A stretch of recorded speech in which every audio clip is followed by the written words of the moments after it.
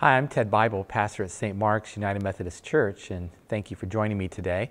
We're going to be concluding our study on the New Testament book of Jude. But before we get to that, I just want to once again invite you to share any prayer concerns with us, joys or concerns. And you may email those requests to us at limastmarks@gmail.com, limastmarks@gmail.com, and we would be happy to be in prayer with you. Additionally, if you don't have a church family, we'd love to have you come and visit and worship with us. We meet on Sunday mornings at 10:15, and our location is at 1110 North Metcalf Street in Lima. Well, last week we covered verses 1 through 14 of the letter that Jude had written, and Jude, as we recall, is a half-brother of Jesus. And he was writing to the early church and writing to us as well, stating that certain people, that being false teachers, had secretly slipped into the church. They slipped in unnoticed, and their message and their purpose was dangerous to the Christian faith. These people were refusing to recognize who Jesus said that he is, and therefore they were also denying who God is, and thus they are destined for condemnation by God. In my takeaway last week, I once again encouraged you regarding the reading of the Bible. I encourage you to be spending time reading the Bible. I encourage you also to join a Bible study. I encourage you to be in prayer every day. These are the tools you need to win the cultural battles that you will face every day. These are tools of truth. This is God's truth. You must know them. You must rely upon those tools and keep them close to you at all times in order to defend the Christian faith against those who wish to discredit it. So today, as I said, we're going to wrap up our study of the book of Jude, and we're looking at verses 17 through 25. And so we'll begin then at verse 17. And he writes, "But dear friends, remember what the apostles of our Lord Jesus Christ foretold. They said to you, in the last times there will be scoffers who will follow their own ungodly desires. These are the men who divide you, who follow mere natural instincts and do not have the Spirit." Jude tells us that apostles of Jesus had issued warnings that false teachers and false teachings would happen. And they would happen even more so as the time of Jesus' second return draws near. And that they also warned that these false teachings would increase with intensity. In fact, Paul wrote about this threat. And in Acts chapter 20, verses 29 through 31, he said, "I know that after I leave, savage wolves will come in among you and will not spare the flock. Even from your own number, men will arise and distort the truth in order to draw away disciples after them." In the second letter of Timothy, in chapter 4, Paul also wrote, he says, "For the time will come when they will not put up with doctrine. Instead, to suit their own desires, they will gather around them a great number of teachers to say what their itching ears want to hear. They will turn their ears away from the truth and turn aside to myths." We also find warnings written in 1 Timothy, in 2 Peter, and in 2 John. And Jesus himself even provided warnings that we find recorded in the book of Matthew in chapter 7 and in chapter 24. Now in verse 18, Jude writes about people who will be scoffers, which means that they are either mocking or rejecting the idea that Jesus will one day return, or they are ridiculing those who live lives trying to please God. Jude warns Christians to expect this kind of mocking and this kind of harassment so that they won't be surprised when it comes.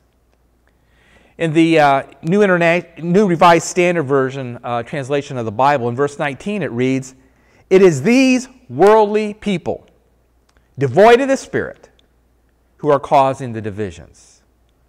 Once again, Jude is referring back to verse 11 from last week and the example of Korah, who tried to cause division amongst the Israelites. And you recall that his tactics did not work out so well for him and his followers, nor will it work out well for false teachers that Jude is mentioning as well. Reading on then, verses 20 through 21. He writes, "But you, dear friends, build yourselves up in your most holy faith and pray in the Holy Spirit. Keep yourselves in God's love as you wait for the mercy of our Lord Jesus Christ to bring you to eternal life." Jude says, build yourselves up in your most holy faith. That means that we are responsible for our own spiritual growth. It means that we cannot wait for spiritual growth to just happen or expect others to make us grow.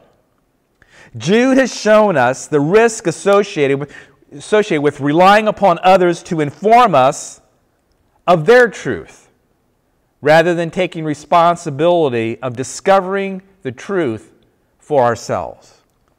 Once again, it is necessary for us to read the Word of God. It is necessary for us to join together in Bible study, and it is necessary for us to be in prayer. And I would also suggest that it is necessary for us to be in a house of worship. If you entrust your spiritual growth solely to someone else, then you run the risk of being led astray by a false teacher.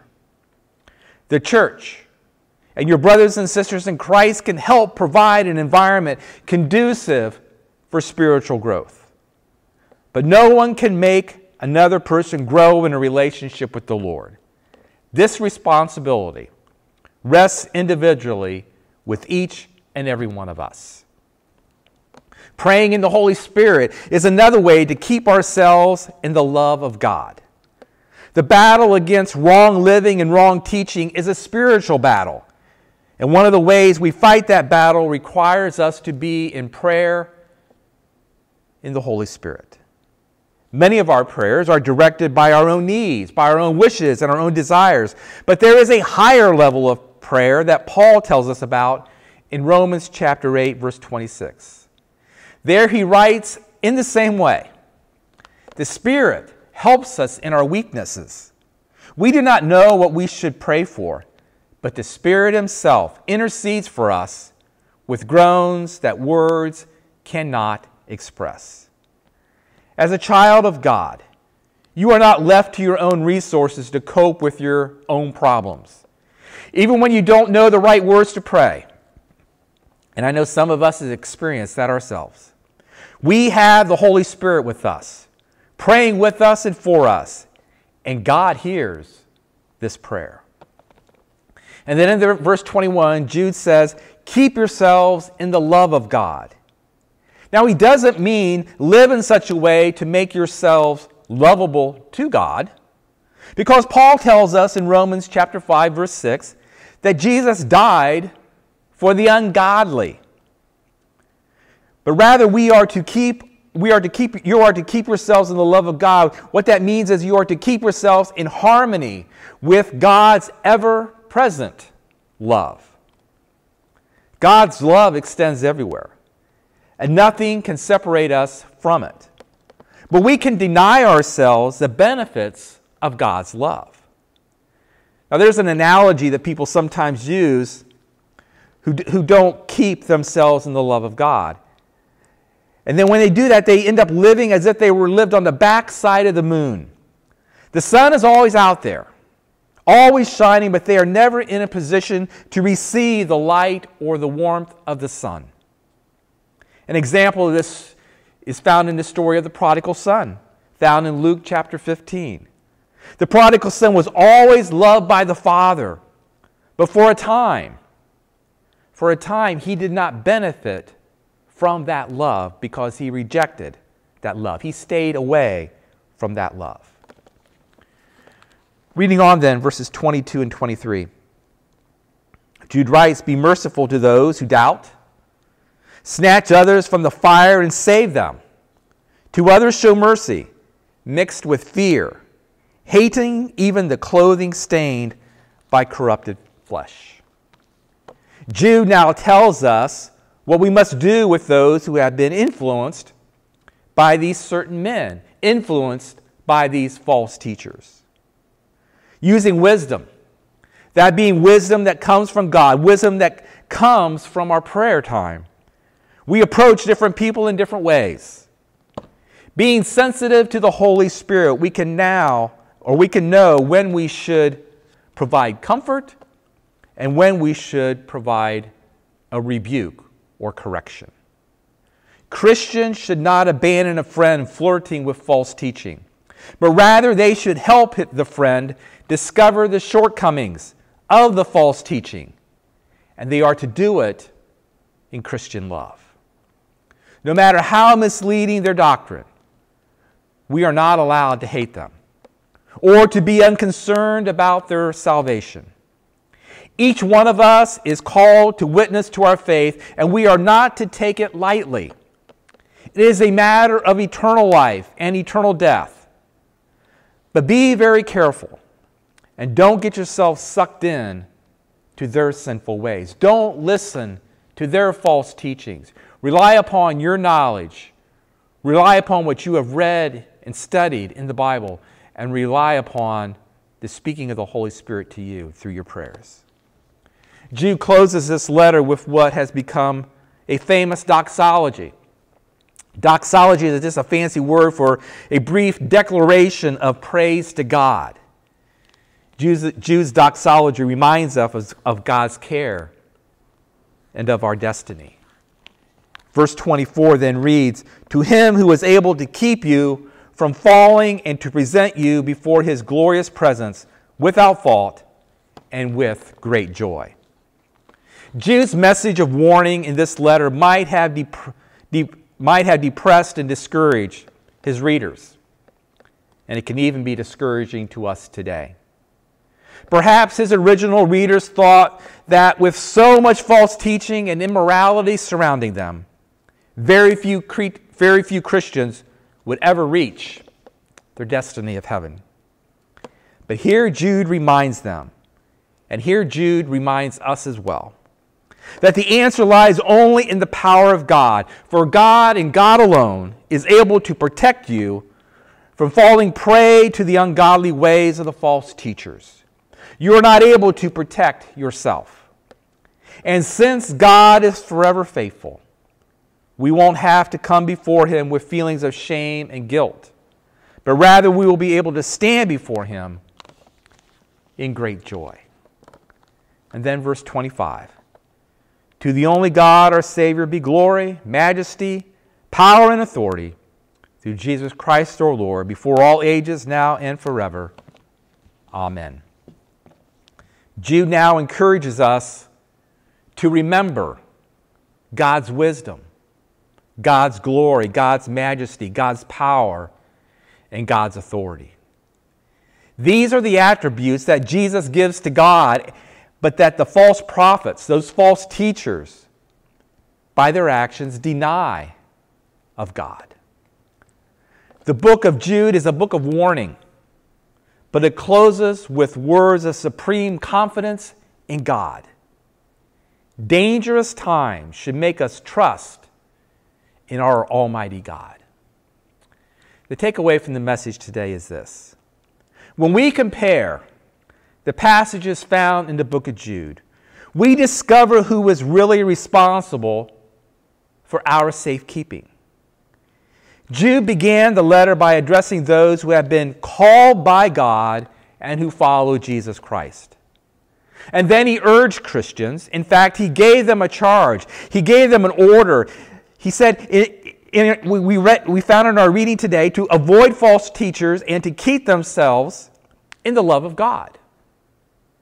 At the end of the letter, Jude concludes in his doxology with a recognition that it is ultimately God who keeps us from stumbling and from falling.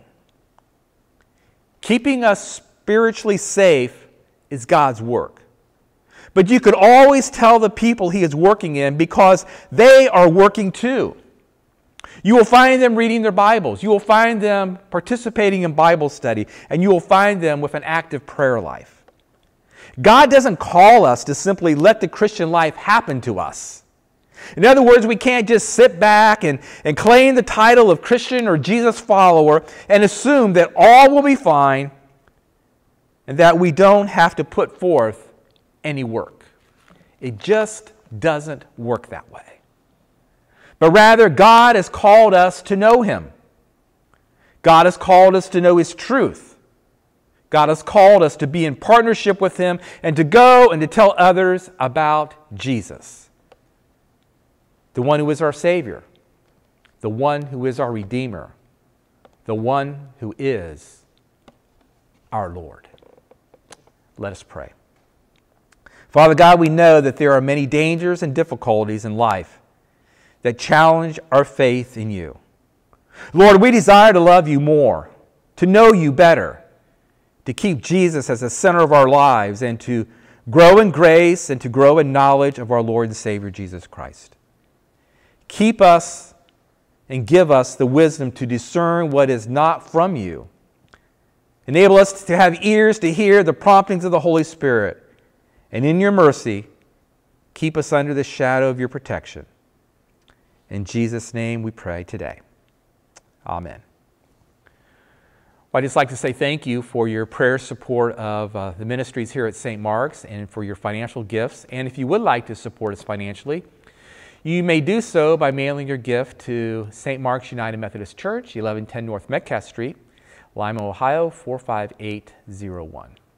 And until next time, I pray God's blessing to be upon you, and I pray that you will be in the Word. I pray that you will find a Bible study, just somebody else to sit down and read and talk about the Scriptures together with.